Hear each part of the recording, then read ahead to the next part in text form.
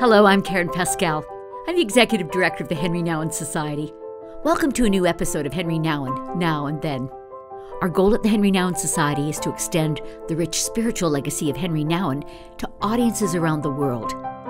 Each week we endeavor to bring you a new interview with someone who, like Henri Nouwen, is thoughtfully and freshly exploring the concerns and issues of Christian spirituality today.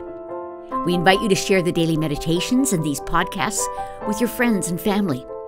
Our core purpose is to share Henri Nouwen's spiritual vision so that people can be transformed by experiencing themselves as God's beloved. Now let me introduce you to my guest today. I am delighted to have the opportunity to speak with Father Ron Rolheiser. Ron is the author of 17 books. The latest is Ron Rolheiser, Essential Spiritual Writings, and it's part of the Orbis Books Modern Spiritual Masters series. I've always considered Ron the leading scholar and interpreter of Henri Nouwen. This book is a treasury of Ron's best writing, addressing themes like what is spirituality, sexuality and sacred fire, faith, doubt, and dark nights within the soul, prayer and the perennial invitation to go deeper, and on and on.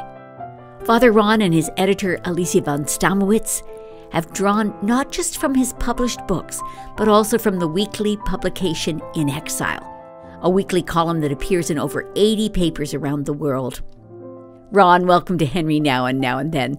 This book really delivers on your essential spiritual writings. What I enjoyed most is your tone.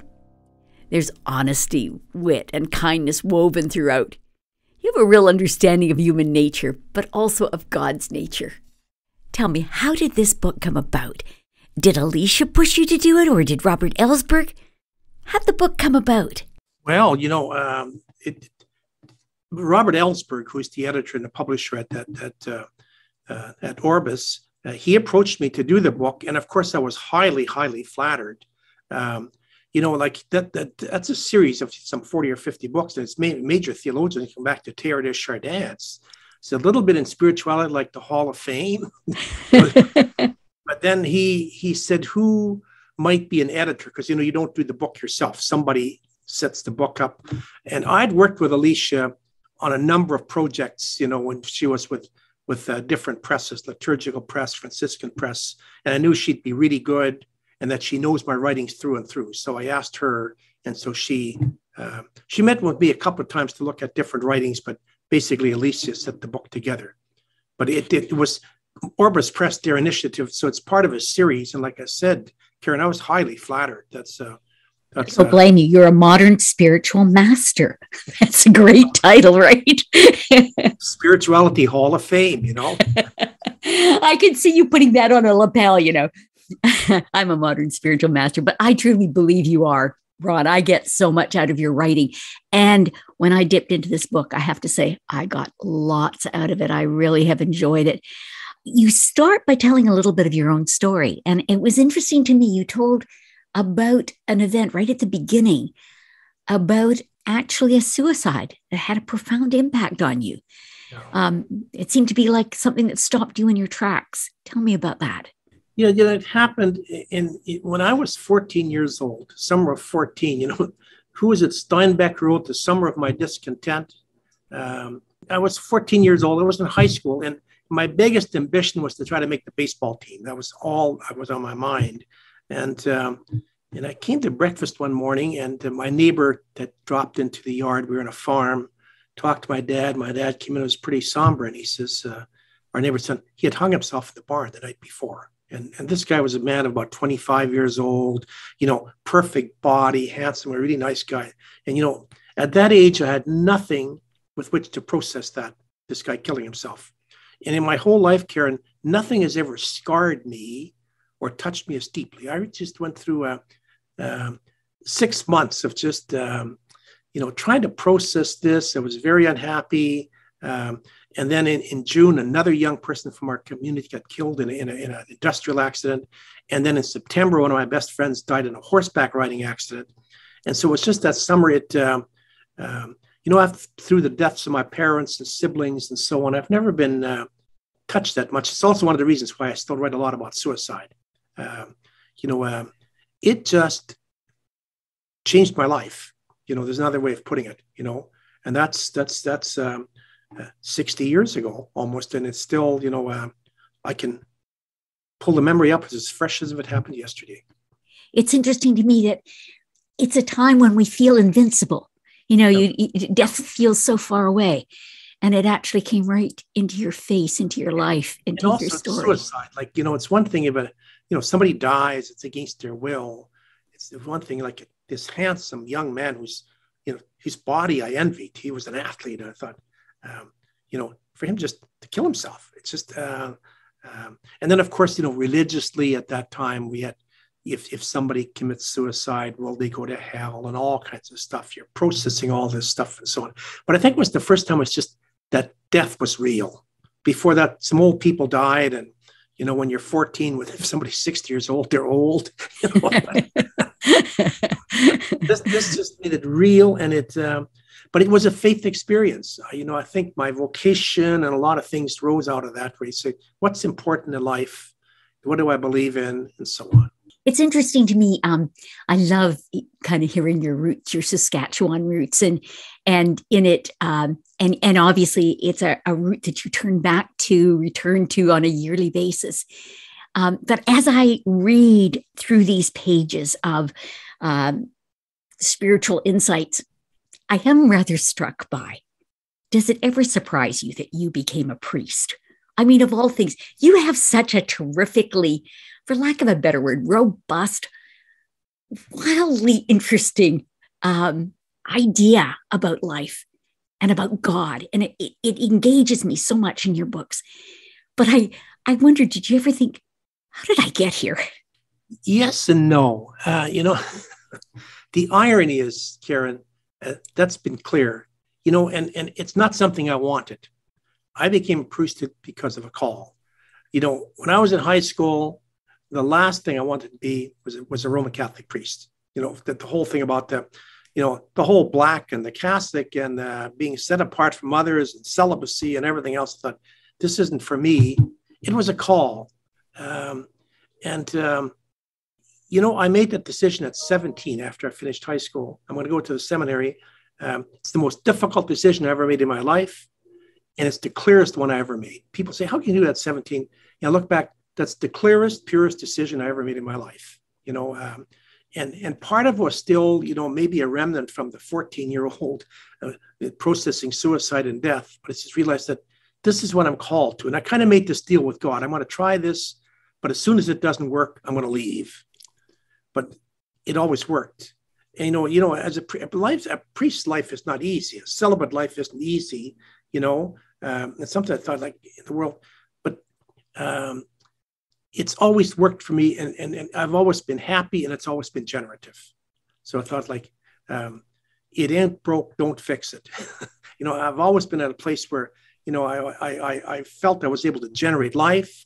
It's generated life in me. It's kept me growing, I have my own faults and weaknesses, but I'd be a lot worse if I wasn't a priest, And I don't mean this cynically, I probably saved some poor woman from having a bad husband. Well, this book that we're going to talk about is Essential Spiritual Writings. Well, what's the difference between spirituality and theology? It's a good question. I always tell that to my students. What's the difference between theology and spirituality? I'm going to use a simple rule, a simple thing here. Well, first of all, most theology, Karen, isn't theology. It's writings about theology. The word theology, let's start with the word theology means, it comes from two Greek words, theos and logos. Theos is God, logos is words. It's words about God. So, our creeds and stuff are words about God, but a lot of theology is words about those words. But spirituality is theology being lived out. So I'm going to give you a simple analogy, which I give my students. And that is, for instance, you take a game, hockey. Okay, since you're dealing with Canadians here. Hockey is a game, and you have the rule book. You got to play within those parameters and rules. That's theology. But spirituality is the game. See, theology tells you, the limits of creed and what it means and so on, but you're living it out. That's spirituality. So that, yeah. So theology, it's the rules. It sets you, this is the field you need to play on, and here are the rules by which you play. But spirituality is the game. It's living it out. So maybe spirituality is how you live out your theology. Because, for instance, as Christians, we have the same basic theology. We have very different lives sometimes. Even the churches, how they, a Lutheran and a Roman Catholic or an evangelical live out the gospel can be, there's some parts of the same, but there's different ways. So, for instance, Roman Catholicism is a spirituality.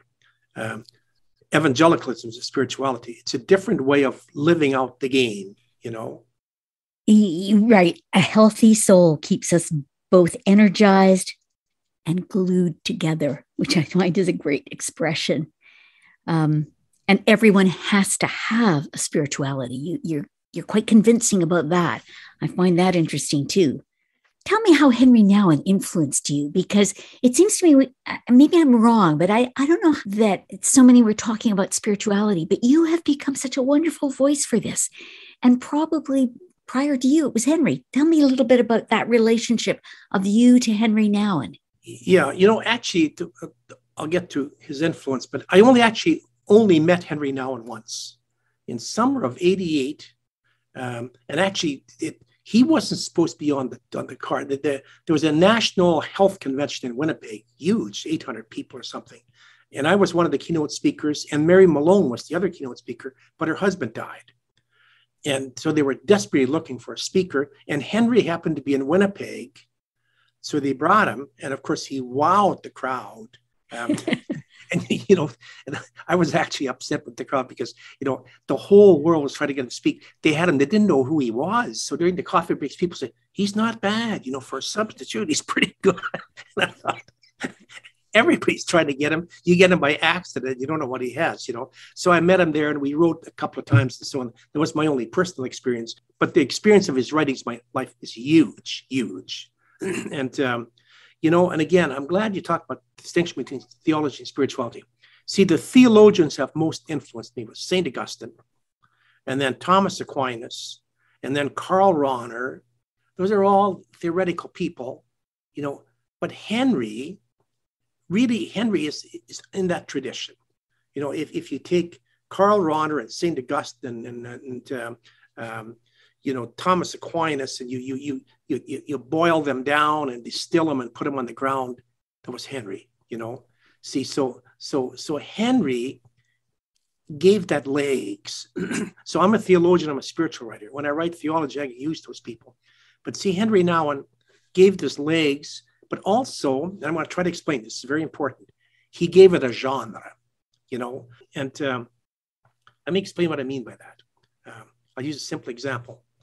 I have a friend, Stephen Bell, I think you've met Stephen. I think he was at the Nouwen convention, and he's a music writer. And he tells his story. He said he was the son of a Baptist minister, and he said I wasn't allowed to listen to rock music, and he says, and I was a musician. He said, so I just didn't know. I know I can't write church music, and gospel rock I don't like. And he said, and one day I heard John Michael Talbot. I thought, that's it. I can do like that. And he's become a very good writer. See, there's so many of us, if you look at spiritual writings before Henri Nouwen in different traditions. So you have the classical spiritual writings, the Imitation of Christ, and then Francis de Sales and this. And then you have more recently people like Fulton Sheen, or you have in the evangelical tradition, Billy Graham, and you have all these spiritual writers. I want to try to put that. I'm not Billy Graham. I'm not Fulton Sheen. I'm not the Imitation of Christ. When Nouwen came along, said, that's it. Like Nouwen essentially invented a language and a genre, See, this is the way you write spirituality. And today, almost everybody at the popular that's worth reading is writing in that genre, So notice we're not writing like the Imitation of Christ. We're not writing like Francis de Sales, The Devout Life. We're not writing like Billy Graham, or evangel, the charismatic type writing and so on. Everybody's writing like Henri Nouwen, and Nouwen, I've given talks in this. He has a formula. I'm not sure if he ever explicitly wrote it down, but he gave it in pieces. And I've read on how you write spiritually, and it's always paradoxical. So for instance, Henry tried to be simple without being simplistic. So he would rewrite his books over to try to make them simple, but not simplistic, which is exactly what Jesus was. Jesus has stories simply for kids, but you write books on them, See, and then Henry never hid the fact that he was a Roman Catholic priest, but he wasn't writing denominationally. He wrote out of that, but his thing always has a universal scope. And then, an art he mastered that very few people get it. Henry was, and that's made Henry's writing. Henry could write deep personal things that bear the soul without being exhibitionistic. Most people can't do that. Either, they self-protect too much and it's too safe, or they become exhibitionistic. And people say, more than I need to know. Remember when Henry, he could bear his soul, Remember, I give you some quotes where Henry says, I want to be a great saint, but I want to experience all the sensations that sinners experience. He said, I want to have a deep life of prayer, but I don't want to miss anything on television, See, only Henry could formulate stuff like this, See, so that you could be deeply personal, but not exhibitionistic. You never have to turn your eyes, and say, I don't want to see this. I don't need to know this, and all the way. So he developed a genre, he developed a language. And one of the things he taught me too is he taught me the difference between Jesus and Christ. That I used to, before I got deeply influenced by Henry, I would always write the synonyms like Jesus Christ. That's like his second name, Jack Parker, Susan Smith, Jesus Christ, And Henry, no. Jesus is a person who you have intimacy with. Christ is a mystery that you're part of, And so now I'm really careful. You're talking about Jesus, or you're talking about Christ, or you're talking about Jesus Christ, the two together, and so on. But all the way down, I make about 15 distinctions like that. But so Henry, and first of all, the other thing where Henry influenced me is he influenced all of us that was so powerful. He could share his weakness, and share his weakness in such a way that it first of all, wasn't exhibitionistic, but it actually helped you to move forward, and partly that's the essence of spiritual writing, so Karen, his influence on my spirituality, and it's just huge. In fact, I gave a talk the other day at a workshop, and I said, I'm going to use some Henri Nouwen pedagogy right now, and that was his thing about movements, from loneliness to solitude, from hostility to hospitality. A lot of people are using that. They use it pedagogically and so on. So that was Henry. As you know, he was a tortured genius, but he was a genius. To me, Henry's still a saint, a tortured saint, but a real saint. I love that. And I love your knowing of him and understanding. And it's funny because as I read this book, this Essential Spiritual Writings, I find that kind of self-deprecating honesty in you. You're very real about who you are. There's no, you don't build a high pedestal. You kind of undo yourself in the midst of this. And I find that very refreshing and actually makes it so easy to take from somebody who comes down and lives on my level and tells me, I'm just like this, and this is what you're going to get. In the book, you call Eros the basis of spiritual life. Can you explain what you mean by that? How is Eros the basis of spiritual life? Okay, good question, Karen. First of all, for most people in our Western world now, when we say Eros or erotic, they think sex. No. Sexuality, it's an important, but it's only one part of that. Eros is your life principle. When a baby is born, as Freud says, it's just as pure. It reaches out. It pulls everything to itself and tries to eat up the world.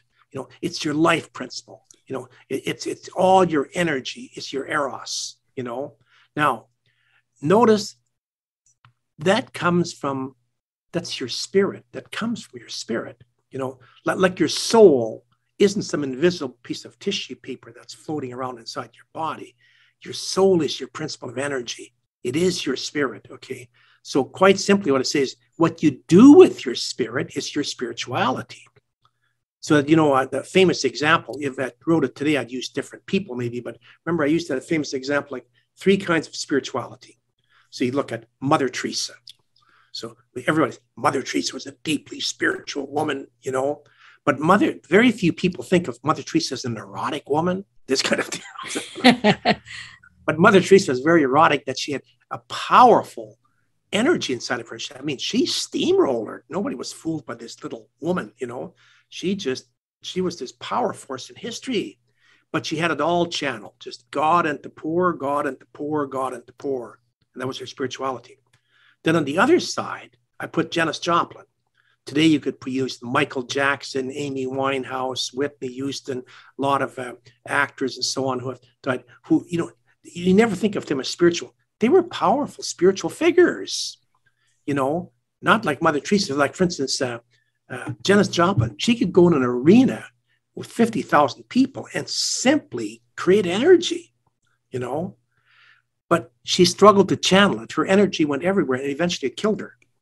You know, that, but that was her spirituality. Mother Teresa is this kind of spirituality. Janis Joplin has that kind of spirituality. Then in between, it's a wonderful example. Now, I don't know if today's generation will still get her, but is Princess Diana. You know what's interesting? Princess Diana died 1997. You know, at that point, at that time, her death and funeral stopped the world. Her funeral, more than any other funeral in history of kings and popes and so on, was the most watched event ever. People say, why? She didn't do anything, you know. She was the people's princess. And I know I watched her funeral with fascination. I thought, why am I intrigued with this woman? Well, in some sense, she was exactly half Mother Teresa and half Janis Joplin, you know. See, so she had a powerful eros, but, you know, so she'd go and work with Mother Teresa, and she'd learn how to say the rosary. In fact, she's buried with a rosary from Mother Teresa in her hand, you know, and she'd work with the poor. And the next week she'd go on a vacation with a playboy on the French Riviera. You know, that's kind of, you know, so, and eventually that also, in some sense, led to her death. You know, but we always say, well, Mother Teresa was spiritual, Janis Joplin wasn't, and Princess Diana was half spiritual. No, that's what's their spirituality. That's what everybody has one. What you do with your energy inside is your spiritual, and how you channel it. Now, I'll give you a word. You know, we use the word in Christianity, discipleship. We're disciples of Christ. But notice where that word comes, Karen. It comes from the word discipline. See, you know, you put yourself under a discipline. Christianity is a discipline. Buddhism is a discipline, you know. And see, so that's the way you discipline your eros, you know. So you're a Christian, I'm a Christian. You know, your eros itself is wild. It goes in every direction. Your eros wants to drink in the whole world, you know, and now you discipline it, you channel it. And by discipleship, I think very few people realize that discipleship comes from the word discipline. And, you know, in fact, it's even clearer in Hinduism and Buddhism. You know what they call their spiritualities? They call it a yoga. see, we use yoga for a physical, that's a yoga. You practice a yoga, but for them, the yoga means not just the body. These are the disciplines you do, you know. So we use the word discipline, discipleship. They use the word yoga. There's a lovely quote in your book that says, "We are each a bundle of untamed eros, a wild desire, longing, restlessness, loneliness, dissatisfaction, sexuality, and insatiability. This is not a sign that something's wrong. It means something is right." Right. It's your aliveness, isn't it? Yeah. Can I tell you a story on that? You know, since we're talking about my youth, you know, I went to initiate when I was 17, and I was 18 when I was there. And so, yeah, at the picture this, there were 18 of us and 3 faculty members. So the 18 of us, the average age was probably 18 or 19. So we're like 18 guys, about 19 years old, and we're sequestered. In those days, they sequestered. So we were across a lake from a town and a freeway. But for that year, we only saw each other, young guys, because of course we're full of testosterone and every kind of thing and so on. And we're just talking about Jesus and the bread of life and so on. And one day, we had a visit from an elderly priest, great old guy. And he gets us into a conference room and he says, you guys a little restless? Yes. He said, great. He said, that's good. He said, Jesus, you must be jumping out of your skin. He says, God, you must be going nuts over here. He says, 18-year-old guys watching life across the lake. He said, that's good. It means you're healthy. It's good. And, I realized that was the first time somebody gave me sacred permission to feel what I'm feeling. He said, you're going nuts. He said, good. He said, otherwise you'd have to need some hormone shots, But see, he gave us sacred permission to feel what we're feeling. I hope that line that you just read helps give people a little sacred permission to because oftentimes in the name of spirituality, we deny this. Like, no, I don't feel like that. It's like the person who's white knuckled says, I'm not angry. No, you're angry. We are restless critters. I think that describes so well what people are going to find in this book. And it's one of the reasons I'm going to recommend it. You give permission for people to feel what they're feeling. In a sense, we're in that camp looking across the lake going, I don't want to live in denial of what I'm feeling. That's exactly what Henri did too. You know what Henri did? Henri is one of the people who gave me permission to feel what I'm feeling. That's one of his great strengths. And maybe where I imitate him most or so on, or draw from, is just permission to feel your complexity.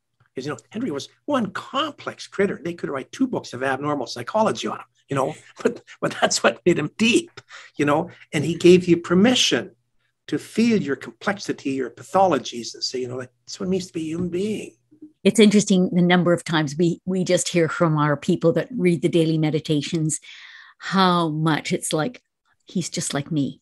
And that makes it so genuinely valuable because you see in it godliness, saintliness, and reality. And we are this wonderful mix of all of those things. And it is very meaningful. I was going to tell you that one of the parts of the book I enjoyed so much was as you very honestly speak about loneliness, about what that's all about. It really struck me. And you had 5 types of loneliness, but I would say the honesty of loneliness as the human condition has to be confessed first. Explain how you mean confessed. As I read it, I felt like you'd go back and say, yeah, you are lonely. We've all been in our own way abandoned in birth. We're kind of longing to go back into a belonging. I think what I found in your book was the depth to which you understand how we long to belong. That's something that I loved there. Can I give you something colorful in that? It won't scandalize your audience, but I used to tell students, there's this great line in scripture in the book of Kohelet, Ecclesiastes, where he says, God has made everything beautiful in its own time, but God has put timelessness into the human heart. So the human heart is out of sync with the seasons, And I always say, you know what that means? I said, it means this is it. Cattle contentedly munch grass in pastures, and human beings discontentedly smoke grass in bars. That's the difference. No, see, cattle don't get lonely. I mean, they get a little bit, but they don't have this deep restlessness. Human beings, it's part of our nature. And again, it's the part that's for God. Like, the deepest thing that's influenced all of my theology and thinking, St. Augustine, you've made us for yourself, Lord, and our hearts are restless and lonely until they rest in you. That captures it all, really, It does. It does. You mentioned that you think that in a way, loneliness, and that kind of goes with what you just said, is the very thing, there's a purpose in loneliness that pulls us toward people, pulls us towards experience, pulls us with longing towards connecting. Because we haven't talked about yet, the word sexuality, sex, I don't know if that's in the book because it made the cut, but the word sex in English comes from the Latin verb secare, and secare means literally to cut off. So if you take a chainsaw, you saw a branch off, you've just sexed that branch. See, now it's lying on the ground, it's disconnected from the whole.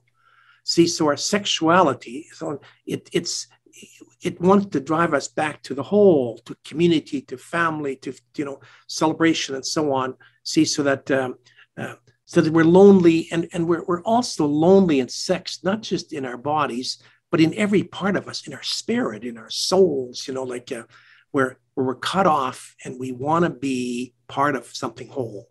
We need to be part of a union, of a community, of communion. It's interesting because you admit in the book that Christianity still struggles to fully celebrate sexual passion. I find you dare to go there, and you go there so totally to talk about it. And I think it's one of the best parts about this book. You talk about it, failure to celebrate healthy sexuality. Well, Karen, let me give you a little background. It's interesting, as a celibate, early on, I wrote a few articles, and I got a lot of pushback, and I got scared. And so, for instance, when I wrote The Holy Longing, I didn't write a chapter on sexuality. I didn't. I just thought, they don't need to hear something from a celibate. They're going to say, what does he know? And so on. And then I submitted that my first publisher was Hodder and Stoughton in England before it went to Doubleday. And a very sharp editor there, Kieran Armitage, she phoned me. She says, Father, you have to write a chapter on sexuality. She said, you can't write a book on spirituality. So I did it, and actually it's one of the best reviewed chapters in the book, But I'm convinced, for instance, I'm a Roman Catholic, and I'm a proud Christian and so on. But I'll be the first person to say, not just Roman Catholicism, we've never had anywhere in the church or the churches a healthy, robust, real spirituality and sexual ethos. We haven't, So, for instance, in Roman Catholicism, and I say this sympathetically, I am one, For instance, who gets canonized in the church? Celibates. I can get canonized. You can't because you're married. So what is that saying? And John Paul actually took it one further. He canonized a couple because they were heroic. They weren't having sex. So he's saying, what is that saying? And I've explored that in my writing. Sometimes if I write an article where in any way I attribute sexuality to Jesus, to Mary, or to some holy person, I get canceled in a newspaper. You can't do that. It's just that, a few years ago, I wrote an article, I quoted Robert Moore, and I still like this line. Robert Moore says, God is ineffable. Because we're talking about God's gender. You can't say God is a he, and you can't say God is a she, and God isn't trans, and God isn't bisexual. Well, because we can't conceive of God, but God is male and female. And so Robert Moore says, how we should think of God? And I think he was quoting Eliade. And he said, think of perfect masculinity and perfect femininity, making perfect love all the time. And that is why God is so fertile. And, I wrote that in an article. An editor of the newspaper sent me an email. He says, you got to withdraw that. That's blasphemous. I said, well, if you find one professional theologian or one bishop who will publicly dispute that, and I'll withdraw it. So a week later, he sent me a little email. He says, be that as it may, we're going to move on with younger writers. From the guy. But, you can't touch that, but it shows there's still blockage. Now, I don't want to pick on Roman Catholicism or Christianity. We haven't done it, but neither has anybody else. Now I look at the world.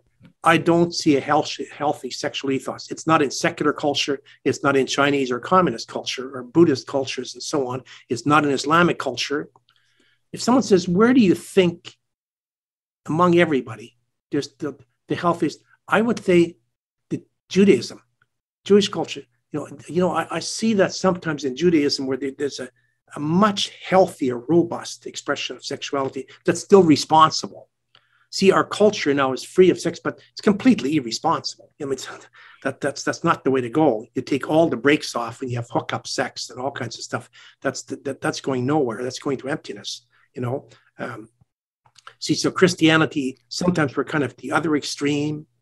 And as I say in the book and say often in columns, we have to be both passionate and chaste. We got to be robustly sexual and robustly chaste. Explain that. Take that. What do you mean by chaste? When you say that, I have certain things that come to mind. What do you mean? Okay, good question. See, Karen, chastity isn't the same thing as celibacy. Don't mix the two up. See, for instance, I can be celibate and not chaste. Somebody can be chaste and not celibate. My parents were two of the most chaste people I ever knew, and they had a big family, and none of us were conceived immaculately, I'm sure. chastity is a question of like respect, of reverence. In fact, the primary image of chastity comes from Scripture, and it's Moses before the burning bush. When God says, Moses, take off your shoes, the ground you're standing on is holy ground. So it's, I say chastity is a combination of reverence, respect, and patience. In all relationships, there's got to be a healthy reverence. There's got to be healthy respect. There's got to be healthy patience. And, Annie Dillard has a wonderful image of chastity. I'm not sure it's in that book, where she said one time she was watching a butterfly coming out of its cocoon, and she was fascinated by this, but said it was interminably slow. So after a few hours, she lost patience, took a candle, and she just heated it a little bit so it happened faster. But then when the butterfly came out, it couldn't fly. Its wings were premature. See, that's an image of chastity. You have to wait for the proper time and so on. So that the world today is very sexual and passionate at times, but it doesn't get chastity. And sometimes the churches get chastity and they don't get a robust sexuality. It's the two together, and it's a tension. I'd like to talk a little bit about something that you really unwrap in this book, and it's the incarnation.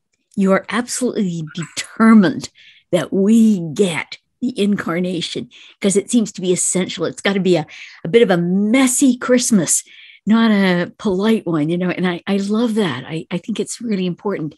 Tell us a little bit why you think that's so important and what difference it makes to spirituality. Well, I'll start with the name. We call ourselves Christian, and I'm not sure we often realize what that means. Or let's take the word Christ. I said, Henry helped sort this out. See, the word Christ isn't Jesus' second name. Jack Smith, Jesus Christ. Christ is a title, and basically, Christos means the anointed one, or it really means that place in the world where God has flesh. He's Jesus, the enfleshed one. Okay. But see, that's also you and I. That's the entire Christian community. Like Paul says, we are the body of Christ. Notice he doesn't say we're like a body or replace the body. He says, we are the body of Christ. And Jesus says, everything I can do, you can do. See, so what I say in the book, Jesus didn't go home on the ascension. See, the incarnation wasn't a 33-year experiment. When Jesus came down and did his 33 years and then went home and now the Holy Spirit runs it, Christ came and he never left. Jesus left. Christ didn't leave. And, and in the, especially in the Holy Longing, I draw out at length the implications of that. Let me just give you one example of the implication of that, which is very, very real and very consoling. So often people come and says, my kids don't go to church anymore. I raised them. They're good. They don't go to church. What can I do? Can I pray for them? He says, yeah, you can be Christ for them. Basically put, if you're a practicing Christian, and this isn't wild fantasy, if you say, my heaven includes my kids, it does. Because you're the body of Christ. And as long as they're relating to you, they're relating to the body of Christ. They may not be going to a formal church. That sounds fantastical. It's not. That's Christian doctrine. Like Jesus said, all the power I have, I'm leaving you, which isn't the power of the keys. When he says, I give you the keys of the kingdom of heaven, he wasn't just talking to Peter. He was talking to all of us, See, so that where you can look at a grandchild or a friend and say, my heaven includes this person. And it does, See, that's fantastical power. And it's not fantastical doctrine. That's solid Catholic Christian doctrine in all the churches. As a professor, whenever I do comprehensive exams for graduate students, and they'll say, I'll ask them this question, what's the difference between being a Christian and being a theist? I said, a theist believes in God. A Christian believes in God in heaven and a God on earth. We believe in the Trinity. See, our God isn't just in heaven. Our God is here, And for instance, I'm a Catholic priest. People come to me for confession, that's sacramental confession. You can forgive somebody, they're forgiven. You can say, I forgive you. I can forgive, see, that Christic power is everywhere, and see, so now I think we're too unaware of it. I think so many of us as Christians, we're theists. We believe in God, but we belong to believe in this earthly Christ who's the famous line from Teresa of Avila, the hands on earth right now, Christ's hands are your hands. The body, it's your body. His mouth is your mouth, That's lovely. That's what I am enjoying so much about. That's what you give me as I read this book. And I got to tell you, my favorite chapter was the chapter on prayer. I can't tell you that I'm a terrific prayer or anything like that. I learned a lot in that chapter. It was really, really helpful. And so in a sense, I want to encourage people. This book, when it says essential spiritual writings, has good stuff on so many different levels. One of the things that came out, and I'm just going to ask you maybe to put it in your own words because I quite enjoyed it, was the difference between meditation and contemplation. I think I had those two things merged in my mind, but I learned from something you shared. Maybe you'd share it with the rest of us. Okay. Well, first, Karen, I want to qualify that and saying what I'm going to give you, that comes from the Carmelite tradition and the Desert Fathers and Mothers. Now, but there's a different software. The Jesuits and Ignatian spirituality wouldn't exactly make it the same way. So because, the contemplation and meditation, they're used in different ways. So I always tell people there's two sets of software out there, Apple and Microsoft. So I'm giving you the Microsoft software. The Jesuits are Apple. Okay. But this comes from the Desert Fathers and then through the great mystics, the Teresa and John and so on. But they say meditation is discursive. And it's precisely an attempt to have a conversation with Jesus, to, think about gospel passages and to say, what's Jesus saying to me and what am I asking for and so on. And that's an important form of prayer. Contemplation is the opposite. Contemplation, you don't try to meditate at all. It's today what we call centering prayer. You just go and sit with God. You just go and sit. You make a meditation at the beginning for 2 minutes and say, God, I'm here to be with you. Then you just sit. And whatever happens, happens. You're not trying to make a conversation with God. You're not trying to think, what is God trying to tell me? That's meditation. You just sit there. And it's predicated on this. Imagine a married couple. On their honeymoon, the first couple of years, they have to talk a lot. When you're married for 60 years, sometimes you just have to be in the same room with each other. You don't have to say anything, See, the deeper you move with God, they say, the deeper you move into contemplation, where it's all been said. You just go there and you sit. In fact, Thomas Keating, the great spiritual writer, when he talks about contemplation, he doesn't even call it prayer. He says, just go and sit, just have imagine your mother's in a senior's home, just go have you sit with her. You may be talking about the weather. You may be talking about nothing. You may both fall asleep. You're there, and that's a deeper form of prayer. They say meditation, that's the beginning. When you're younger and in the spiritual life, you do meditation. Later on, it's important. And that's important because, and John of the Cross say you'd come to it naturally. When you start practicing meditation, contemplation is when meditation doesn't work anymore.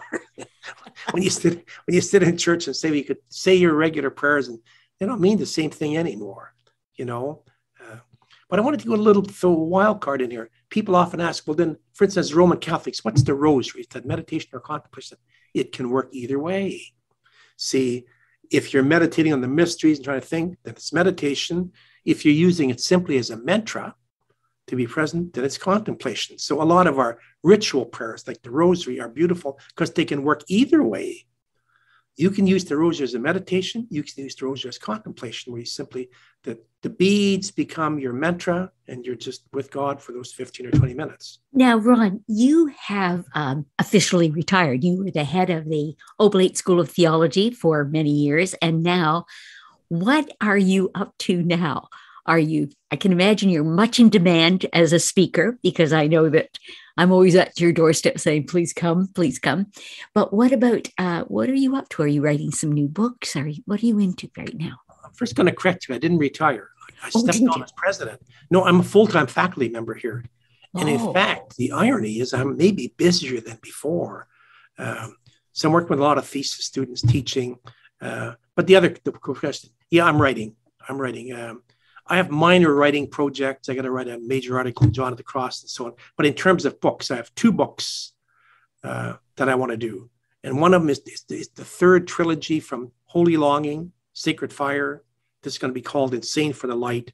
So Holy Longing is a book about how do you get your life together. Sacred Friends, how do you give your life away? And it's going to be how do you give your death away? How do you age? And then I want to do, and I'm always hesitant to say this because it sounds pious and so on. I want to do a major book on chastity because it's so important and it's died in our culture.